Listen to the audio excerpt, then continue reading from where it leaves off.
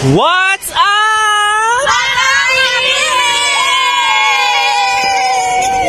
Eto na! Eto na!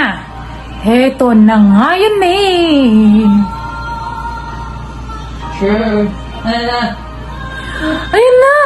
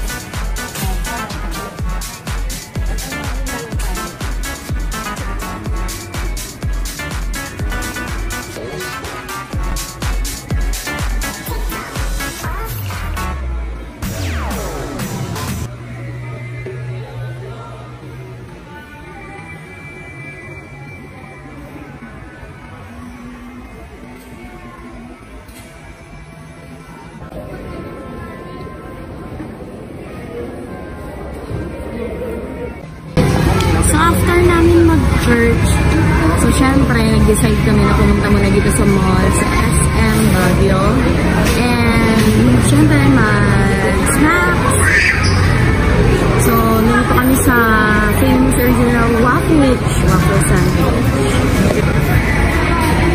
So, nag-order ako. Gusto ko i-try yung new ube waffle nila. Kasi, sa amoy pa lang, na-amoy ko na talaga yung amoy ng ube. Tapos, sa drinks naman, nag-order ako ng isang iced coffee at isang iced tea. So, nag-aantay na lang kami ng aming order.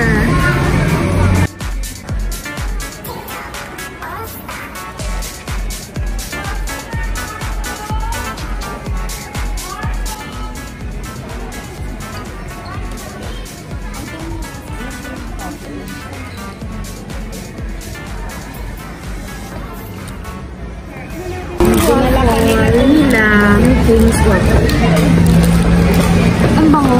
Ang fairness, ang bango. Talagang maano na yung bango. And let's say,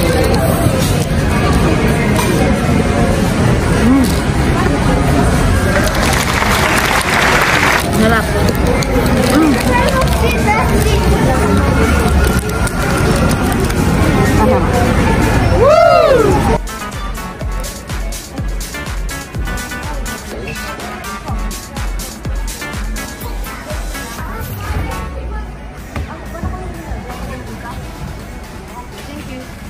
Ano pala yun? So, yun guys. So, yun. I'm asking for a straw. Apparently, they're strawless here. The famous Belgian Waffle. So, meron siyang butas, but they don't have straw. So, I have to take this off and drink it like this.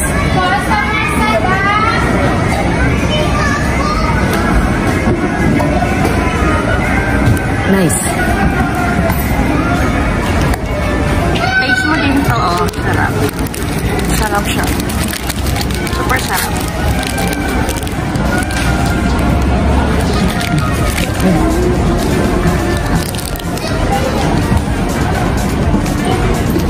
Thank you.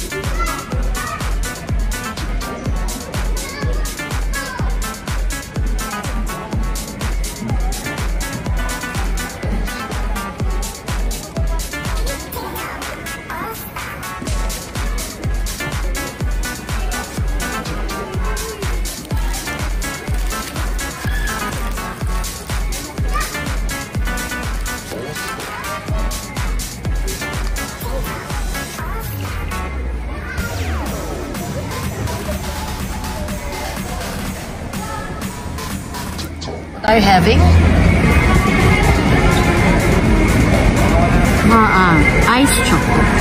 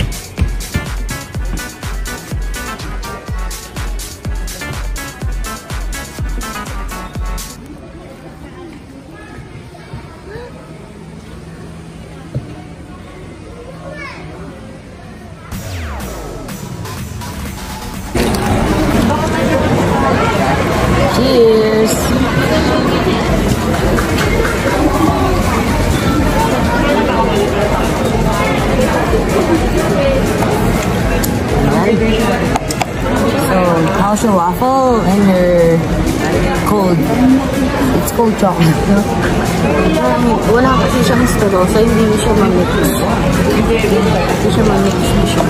It's nice naman kahit wala silang straw.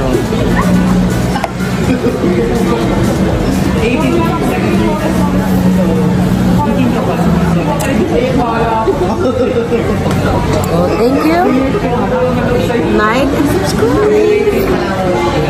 Please support our baby channel, Team Coty channel. And of course, TGV, Pretty Babe, and Kakalabs Gamer. Thank you. So yan guys, hindi makukumpleto ang ating adventure kung hindi tayo sasakay ng jeep. Madilim. So wala nang ano talaga. Wala nang COVID. Social distancing. Sikit.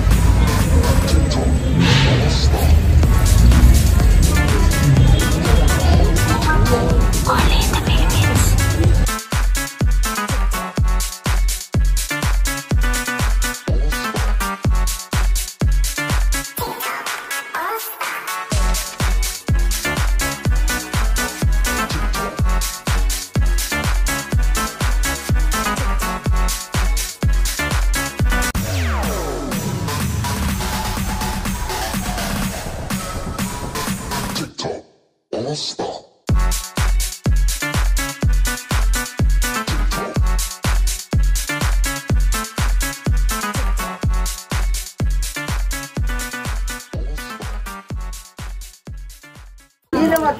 Mainis view kaya na umuulan. So, nag-picture-picture na lang kami. And, talak na rin ata namin mamili na. Then, go home na. Nakahiya na kay Sir Dave. Kasi buong mula umaga, kasama na namin siya sa mga adventure ng King Coty. Thank you. Thank you so much.